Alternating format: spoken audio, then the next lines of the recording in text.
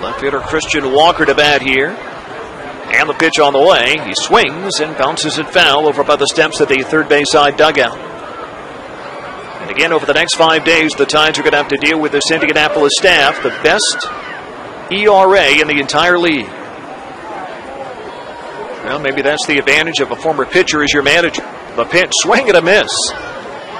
It's almost like having two pitching coaches, I'd imagine. You've got your actual pitching coach in Stan Kiles, and then you've got a manager that used to be a pitcher in Dean Traynor. Here's the kick, and the 0-2. That's inside on Walker.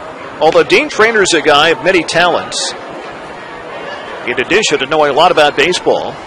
In fact, after his playing career ended, but before he got into coaching, he had some interesting jobs. As the 1-2 is waved and missed, Walker goes down on strikes for a third time in this game. That is 11. Now for Brault, matching the most by a pitcher in an IL game this year.